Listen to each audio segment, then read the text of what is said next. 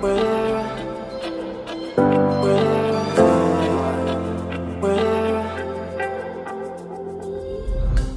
alaikum. Welcome to economics class.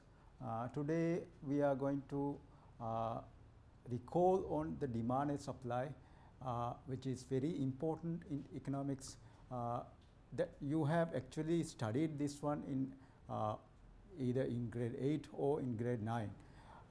Today I am going to recall only some important points in demand and supply, because this topic is important for the topics that you will be studying or you have studied in grade 10, like international trade, exchange rate, and so on.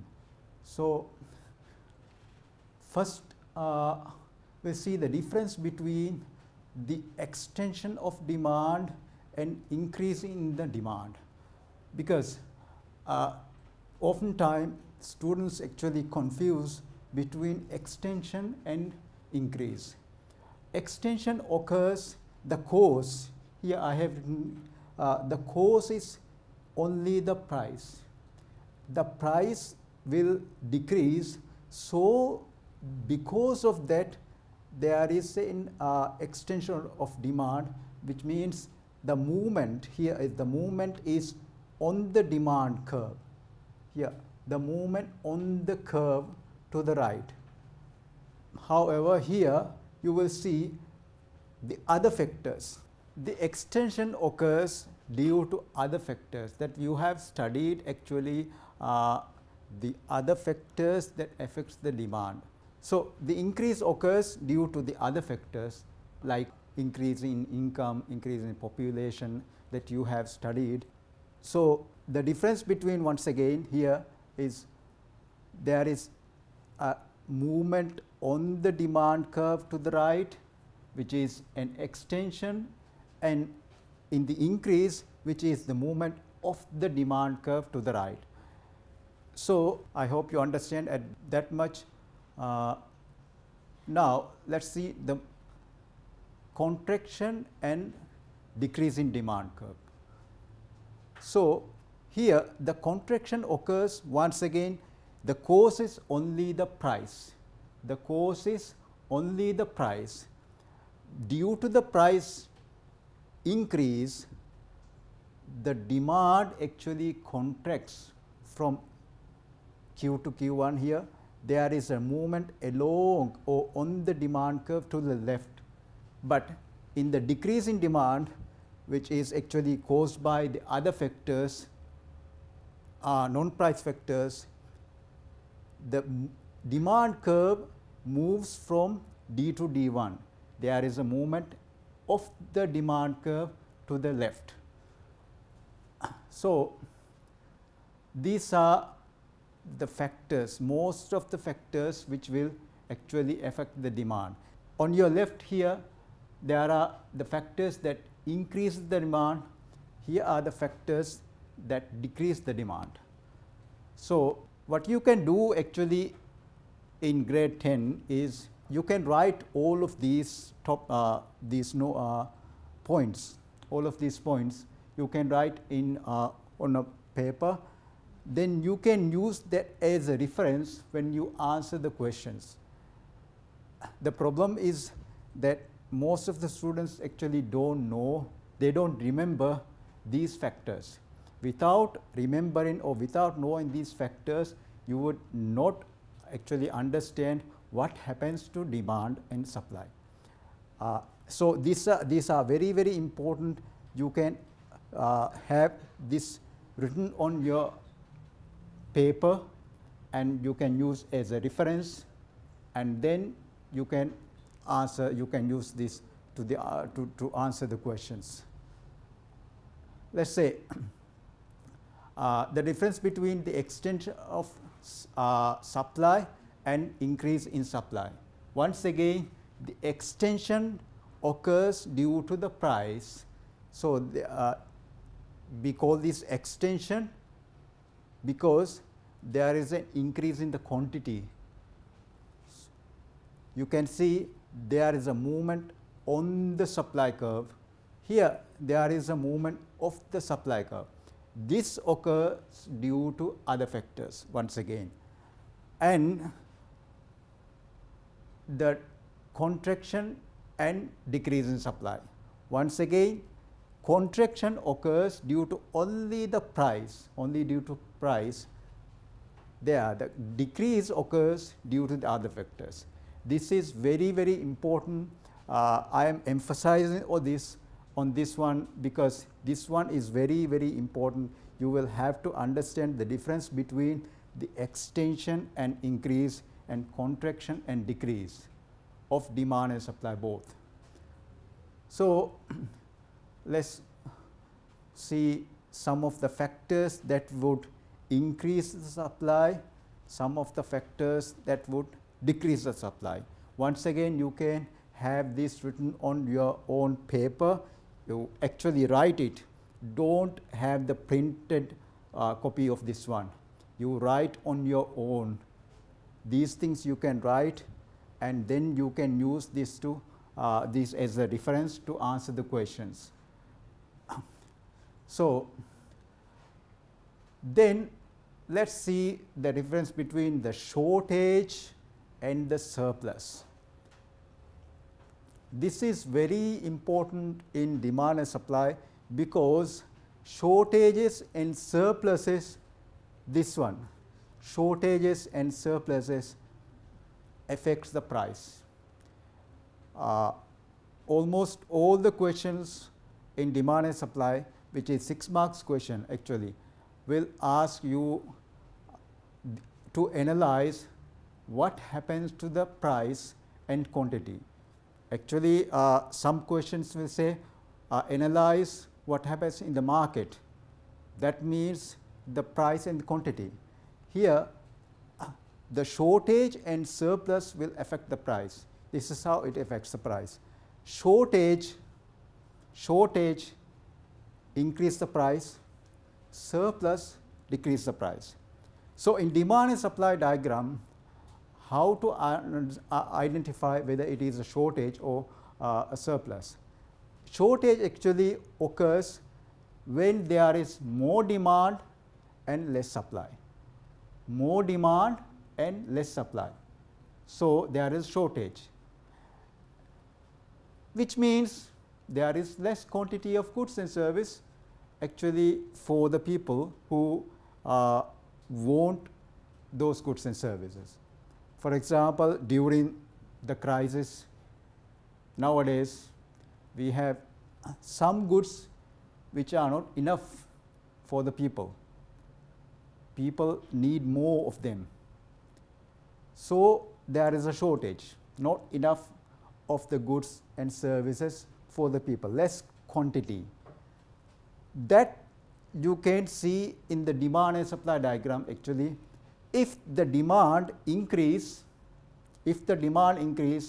that is definitely a shortage. And also if the supply decrease, that is also a shortage. So, shortage occurs in 2 ways, demand increase and supply decrease. So, if the demand curve shifts to right, definitely it is a shortage, which will increase the price. On the surplus side, we see surplus occurs when supply is more but demand is less, which means there are more quantity of goods and services. People need an amount of quantity of goods and services, but there are more of goods and services. Before this corona virus problem, COVID-19, China had that problem. China actually produced more than it needed. Therefore, the prices were very, very low. They were having this problem, and suddenly the corona thing actually happened. So, now we have different problem. So, once again, surplus occurs because there is more goods and services than what people want. So, surplus occurs due to 2 reasons. One is when demand decreases. The other reason is when the supply increases. If the demand curve shifts to left, definitely there is a surplus, then the price will fall. And the supply curve, if the supply curve shifts to right, then definitely there will be a surplus and the price will fall. So, if you understand this concept, the shortage and surplus and how it affects the price, then it will be very easy for you to answer the demand and supply questions. Once again, sequence of events is very important. When I have come across students, actually they have some misconceptions about the sequence of events that occur in demand and supply diagram. Let's say some students will say quantity increases, due to that the price increase, but which is actually wrong. You will not get enough marks. So, first thing here what happens is, this is the diagram. In the diagram we have this space. This space is called quantity price or price quantity space. Price quantity space.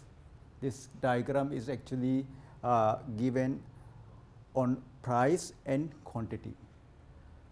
So, what happens is, when a non-price factor changes, for example, let us say income of the consumers increase. Due to that, the demand curve shifts to right. That is the first thing which occurs. The demand curve shifts to right from D to D1. That is the first thing that occurs. Then, because the demand curve shifted to the right, at the original price P, at this price, you can see that there is a shortage. The new demand is greater than the supply. The new demand is greater than the supply, which is a shortage. We have actually come across how the shortage occurs. Shortage occurs when the demand is more than the supply. Here, this is the supply at this price, this is the supply, but at this price new demand means at here. So, there is a shortage. Therefore, because of the shortage, the price actually increase, the price increase. Because of the shortage, the price increase. When the price increase, you will have to recall that what happens to the supply when the price increase. When the price increase, we have studied the price increase causes the supply to extend. So, there is an extension of supply which occurs due to that. When this extension occurs, why do we call that extension? Because more quantity is traded. People buy more quantity. Therefore, these are the sequence of events. Analyze using the demand and supply diagram the effect of an increasing in the demand for cars on the market for tires. Actually, here in this question, you don't have to write answer on, you don't have to analyze the market for cars here. You don't have to analyze the market for cars. The question asks you to analyze the market for tires. The market for tires. What will happen to the market for tires? So, actually this is a complement, cars and tires. These are complements. Therefore, when the demand for, when more people buy more cars, there will be more tires demanded. So, the demand for tires here the demand for tires increase.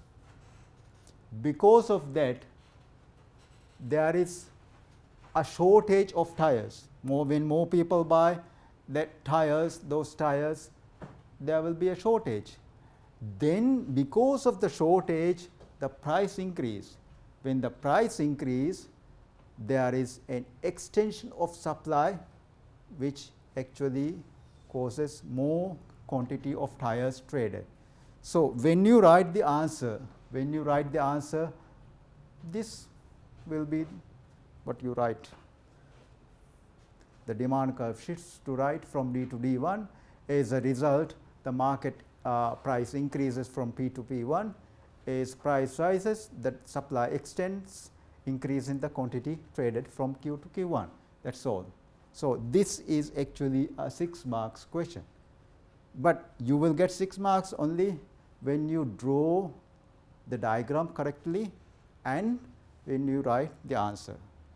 For some students, it is difficult to draw the diagrams because they usually start from the wrong lines. Some students draw first demand and supply, they make a cross and then they will draw these lines, axis. But first you have to draw the axis. First you have to draw the axis and show the original market. Here the market for tires. Showing the original market or initial market means simply drawing the axis and labeling quantity, price, origin, and then drawing first. You can draw the demand curve or you can draw supply curve. This is the original market situation. Then draw this line P here, quantity, that's all. Then what happens when this happens? When the demand forecast increase, what happens to the tire market? The demand curve, simply this curve shifts to right. There is a new demand curve, there is a new demand curve, so D1. Then you can write. So previously we have seen a shortage. In this diagram we will see how the surplus actually affects the market, increase in supply. We know that when the supply increases, there is a surplus. So how the surplus will affect the market? Here what happens is the reason is given, a fall in the cost of factors of production. Usually fall in the cost of production, they will say. So when the cost of productions, for example wage or raw material costs or even rent, when these things falls, actually the firms, the businesses have more working capital with them, so that they will be able to buy more raw materials or more, they will be able to hire more laborers. Because of that, they will be able to produce more. That is why when the cost of production falls, the supply actually increases. Once again, here when the cost of production falls, the supply increases. When the supply increases, what happens is this surplus occurs. Here is a surplus. Actually this is the original price. This is the original price. At this price, the demand is here, but the supply will be around here at new supply curve. So there is surplus. More quantity is supplied at original price. So there is a surplus. Because of the surplus, the price will start falling. Because of the surplus, the price will fall, and therefore, when the price falls, what will happen to the demand? The law of demand says at lower price, people will buy more. So people will buy more. There is an extension of demand at lower price. Price falls, that fall in price causes an extension of demand. Because of that, we have that more quantity we see here. So that is how you actually write the answer here. You can see supply curve shifts right from S to S1, and because of that you can actually omit that shortage or surplus part at this level, O levels, you can omit that, but you will have to understand what happens to the price because of the surplus, what happens to the price because of the shortage. You will have to understand, but in your answer you can omit that. It's no problem, there is no problem with that. So when the supply increase, there is a surplus, surplus causes the price to fall. When the price falls, there is a demand, extension of demand, which makes the quantity traded increase. Sales tax will affect the demand indirectly through cost of production and supply and price. When a business have to pay more GST, they have less actually budget, or they have less working capital with them, because they have to pay more GST now. When they pay more GST, their working capital will be lower. Because of that, they will be able to actually hire less labor, buy less raw materials. Because of that, they will be able to produce less, supply will be less. So when the supply in the market decreases, we know that it creates a shortage. Because of the shortage, the price will rise. When the price rises, there is a contraction of demand. So this is how the sales tax actually affects the demand. Okay. This is once again a question from past papers. Analyze using a supply and demand diagram the effect of increasing sales tax. So you will have to analyze what happens to the quantity traded, what happens to the price when there is an increase in the sales tax. So let's say in Maldives the GST increase, once again GST increase. When the GST increases, the businesses will have to pay more GST.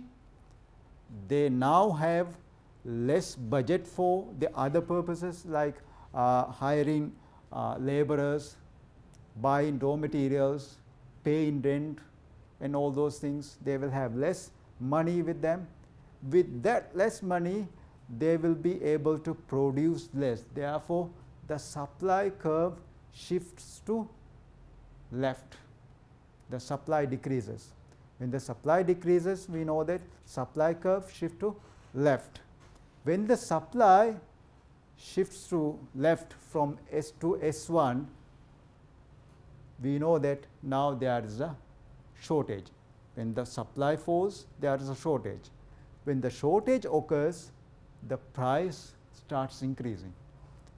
When the price increases, that increase in the price causes the demand to contract.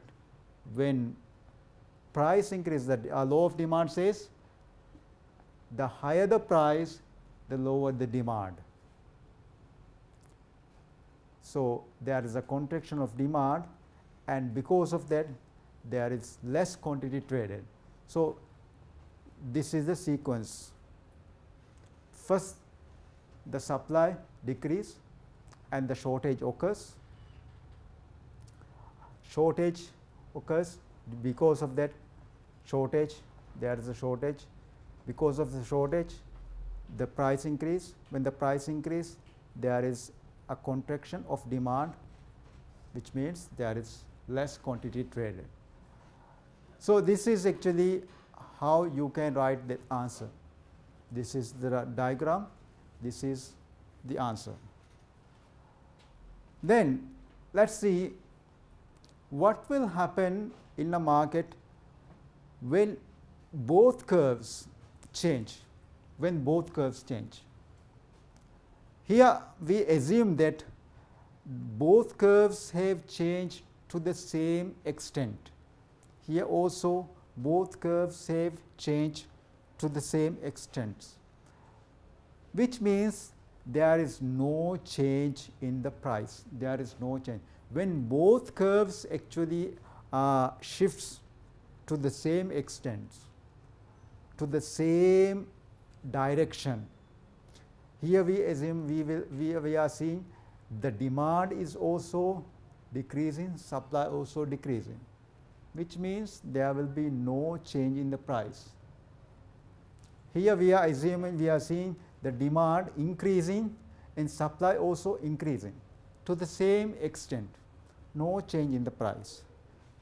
But if there is a demand increase and supply decrease, then situation will change. So then you will have to see whether a shortage occurs or a surplus occurs. So we know that when the shortage occurs, there is a price increase. A surplus causes prices to decrease. So, and then here we see the supply decreases, demand also decreases. But here we are seeing that supply decreases more. There is a more decrease in supply than the demand decrease. In this case, actually more decrease in supply and less decrease in the demand, which means there is actually a shortage. Demand, supply decreases more than the demand, which means there is a shortage. A shortage always increases the price. Here, when both curves actually move to same direction, which means left, that means there is a quantity decrease. When both curves move to same direction, quantity also moves to that direction. Here we see supply increases more, but the demand increases less. We know that the demand increase will cause a shortage, supply increase will cause a surplus. But when the supply increases more, which means now we have seen the shortage is smaller, surplus is larger. Because of that, there is a bigger surplus, there is a small shortage. So the bigger surplus will decrease the price. Because both curves move to right, quantity also will move to right. So this is how you have to actually see the diagram, look into that diagrams. What happens to the quantity, what happens to the price, this is how you have to analyze. I hope you understood what I have actually explained today. Thank you.